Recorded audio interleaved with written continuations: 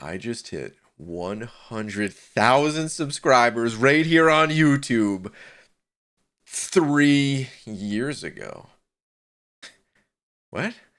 So what is this then? Like some kind of joke video or no? I mean, it is a little bit funny. Like, of course, leave it to me to be, well over 3 years overdue to post a video. But, I just can't help it, man. I can't help being late. I think a lot of times when I'm late, it's for like the standard reasons, bad at time management or, procrastination. I think we all fall victim to procrastination at times, right? Some more than others. Me more than most.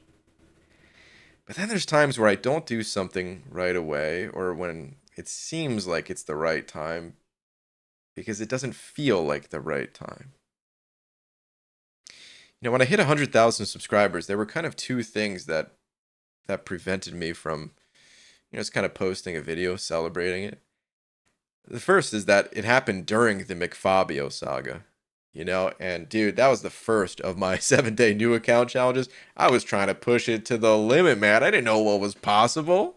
I had no clue, man. I just wanted to see how far I can get in 7 days. That's it.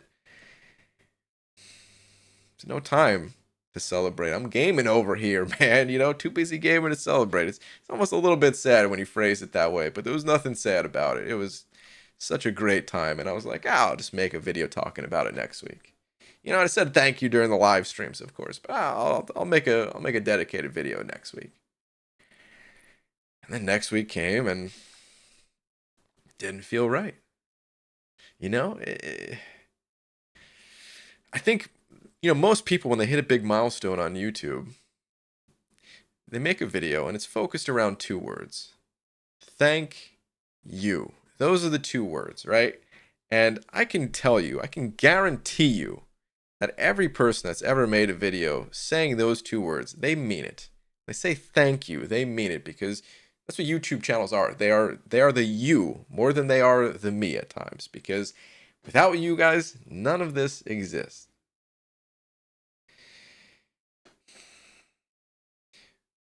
When you say words enough times, it can start to lose their meaning. It could start to feel insincere even if it couldn't be further from the truth, even if it is completely sincere, right? So why now then? I'm posting a video tomorrow. And the video is nothing special, okay? Temper those expectations because it's just an interview, all right? In a world where we have everything at our fingertips, there's nothing I can do, there's nothing I can upload that's going to blow your guys' mind. This is just an interview. 1,000 of them get posted every single day across the internet, probably more than that. It's an interview with Gabriel Frazero, one of the co-creators of MCOC. It's an hour and a half long, someone that I've interviewed many times in the past. Why is this one then different?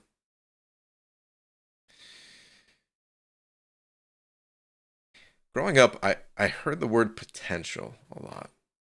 It's a word that got thrown around. It's another one of those words that almost felt like it lost its meaning. I started to question, what does that even mean? Especially as a kid. I barely knew what the word meant anyway. And I would hear like teachers talk to my parents like, oh, Mr. and Mrs. Grant, your son, he's got a lot of potential.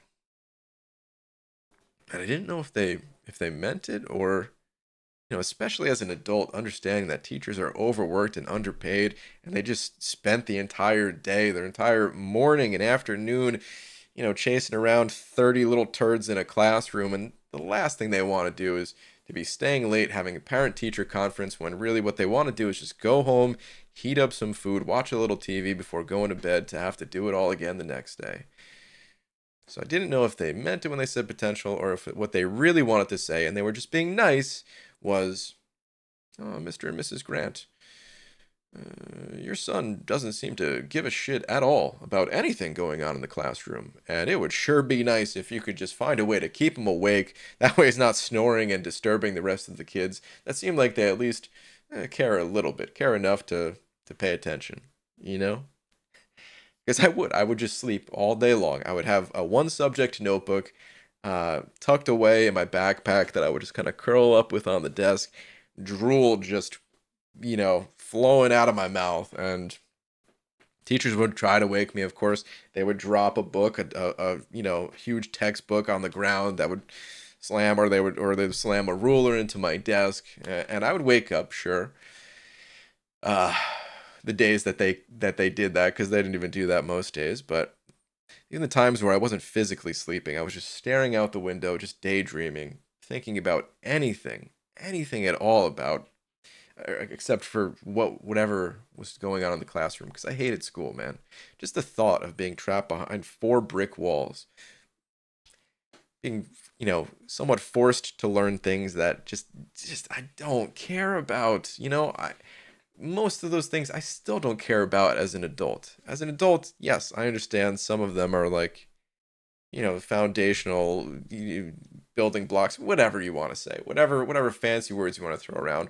But the reality is, even as an adult, most of the stuff, if I think back on it, I just don't care about it.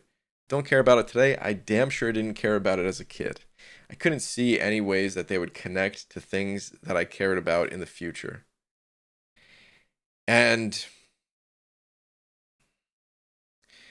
you know, on YouTube, I think it's easy to boil things down to numbers. How many subscribers does a channel have? How many views does a video have? How many people hit the like button? Even when it comes to the very generous monetary support that you guys have given to me, sometimes those can just be boiled down to a number. And I think when it comes to money, it's at least easier to understand. It's at least easier to see, okay, we know the value of a dollar, right? Or in some cases, many dollars, and what that can do. So it's a bit easier to make that connection. It's not always as easy to see what the rest of the numbers represent. For me,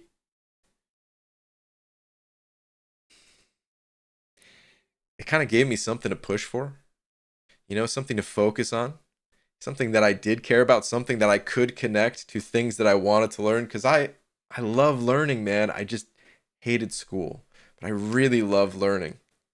It took me so many years to figure that out and to understand that. It's kind of feeling like broken at times of like, well, why don't I care about any of this stuff? Aren't I supposed to care about it?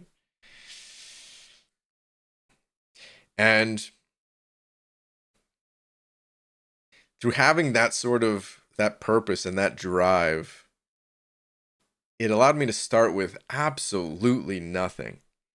Not even I couldn't even fathom the idea of like, how do you record something on your phone? Especially like 7 years ago, is a little bit harder to do then than it is today. But even today, I would totally understand if someone's looking to start a YouTube channel and they're just like, dude, I don't even know where to begin, because I damn sure didn't know where to begin 7 years ago. And little by little, picking up just something new every day. Not even starting with like a camera on my face here, because even that, most channels, if you notice, don't start with something like that, because even that adds so many more layers to it of like, oh, how do I even set up a camera? How do I, the tripod, it doesn't even fit on my desk. How do you, well, how does that work? How do you make sure it's recording? How do you sync that up with the video? Do I really want my face even out there? What does that even mean? There's like all these additional hurdles, things that you might not even consider until you're faced with actually doing them, let alone getting into like editing software and, how do you make a thumbnail? Not just how do you actually set a thumbnail, but how do you make it interesting? How do you make it look good enough to click on? Dude, all these things, they're difficult, and they get easier over time, but they're still difficult. It's still a challenge. Still a challenge every single day. Not for all videos, of course. There's certain videos that I've made enough times that I can do them in my sleep. But to make a good video, I don't think it ever stops being a challenge. It's a challenge that's exciting. And what you guys have given to me through subscribing and watching videos and monetary support, and just all of that stuff. The best way I can kind of put it is in this game, we kind of focus on like roster progression, right? Sometimes account progression when it comes to like a progression title or something, right? But it's like mostly roster progression. And what you guys have given me is not the ability to progress a roster or an account, but me. You know?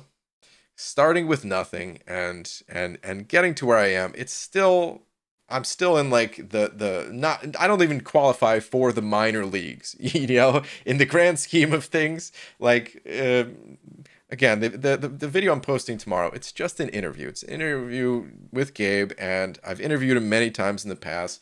The first time I interviewed him was 7 years ago, and I didn't know what to say then. I didn't know what to ask. I just wanted to kind of stand there and just hope that somehow Gabe would impart some sort of wisdom into me. And in some ways that worked. It's that old saying, like showing up is half the battle. It's I didn't know what to ask though that would be interesting for Gabe to talk about. I didn't know if I was recording it, what would other people be interested in? And I took this opportunity to look to some of the best. Now that I have a handle on some of the basics about making videos, to like what makes a good interview. And I look to like Sean Evans of Hot Ones. I consider him to be one of the absolute best of the best, complete 10 out of 10. And what he describes for his interviews are thoughtful, career spanning interviews. Like, that's the simplest way that he breaks it down. So I tried to replicate that. But then I also looked to other great interviewers and, picked up little pieces here and there, like how do conversations usually start? You come in hot with some heavy hitting questions, or no, actually you don't. The advice that I heard from people is start with an easy question. Get the conversation sort of warmed up before you don't want to just catch someone off guard. They're going to sort of turtle up. They're not going to really, express the things that you want them to express, the things that you're trying to get out of the conversation that way. So start it off light, then maybe get into some heavier things a little bit. I did hours of research trying to figure out what questions I even wanted to ask, and then reordering them. What's a good flow for the conversation? If it goes this way, I need to be ready with a question that's over here, or somehow bridge the different things. It's things that I can't really put into words, things that you might not notice if you just watch the interview. And that's fine. You don't need to notice them.